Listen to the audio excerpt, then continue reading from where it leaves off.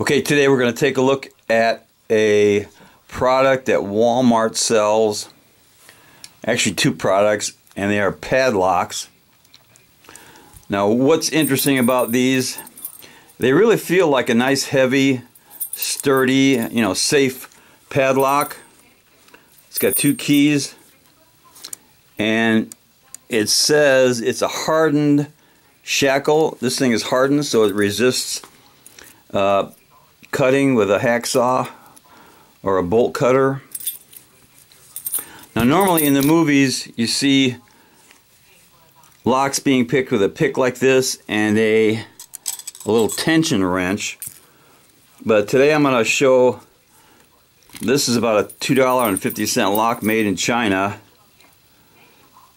See there, it's made in China.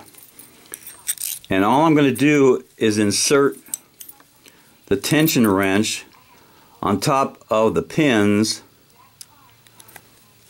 and let's see if I can open it up with just a tension wrench. Did you hear that? That was nothing. Let's do it again. That was awful fast. Just wiggle it a little bit.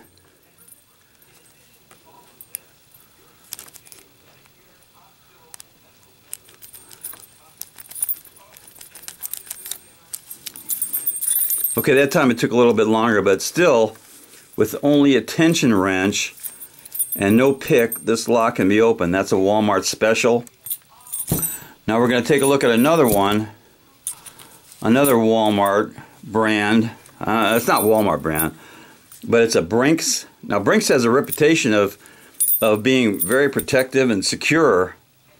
It also has a hardened shackle on it. There's the keys. This thing is locked up tight. Now on this one, I'm going to use a pick, this little pick, but no tension wrench. So that one I used a tension wrench and no pick. And this one I'm going to use a pick and no tension wrench. I'm just sticking it in there as far as I can. First I'm going to wiggle it this way. Then I'll put it upside down, and there, that easy to open this Brinks. I'm going to do that again because that was pretty easy.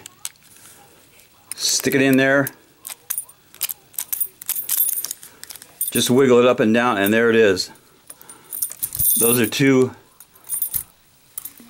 seemingly good locks made by, well, they're made in China, sold by Walmart, easily picked.